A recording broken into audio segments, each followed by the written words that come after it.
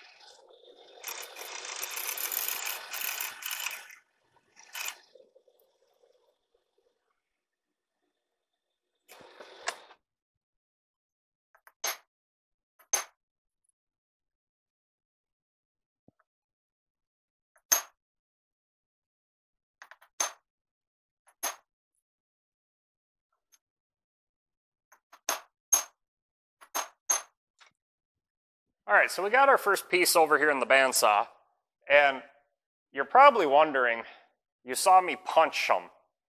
Well, what I was doing was numbering them. So each one is numbered. When we split it, it's not going to be perfect. With the bandsaw, I just won't be able to get it absolutely perfect. If I was using the slitting saw, yeah, that I could get perfect and I wouldn't worry about it too much, but still, I would mark them no matter what, and make sure they're numbered. So like this is number 1, I got number 2 and number 3 that I'll split, and then they can go together as a set when you're done. So we're all clamped in here in my Johnson. If you want to hear the Johnson jokes, just go look for the Mark Twain Zephyr video, where I have some really good Johnson jokes. Anyway, we're clamped in here. We're just going to feed it nice and slow. If I was doing more than 3 of these, like 10 or so, I would actually build a fixture if this was a regular thing and I was doing at least 10. But it's not, so I'm going to take it real slow and we'll just saw right through, split it right open.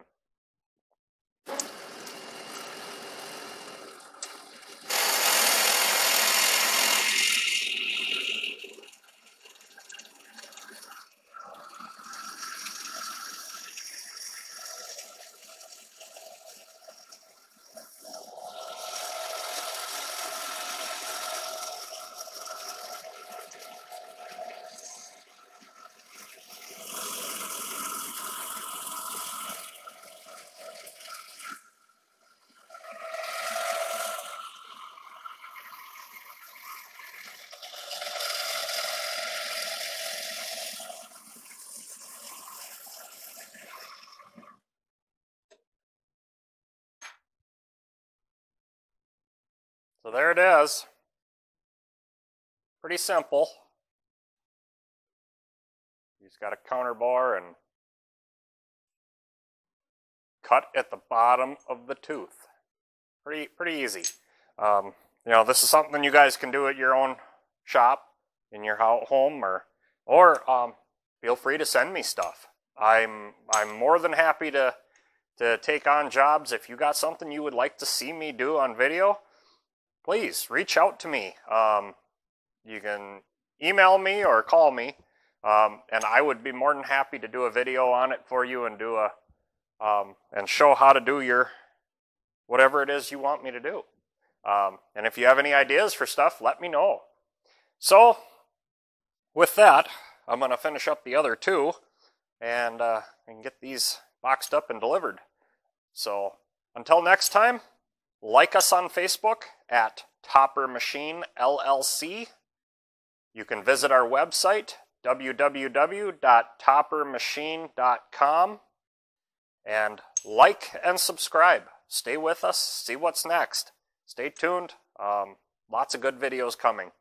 So, till next time, get out in the shop and get it done right the first time.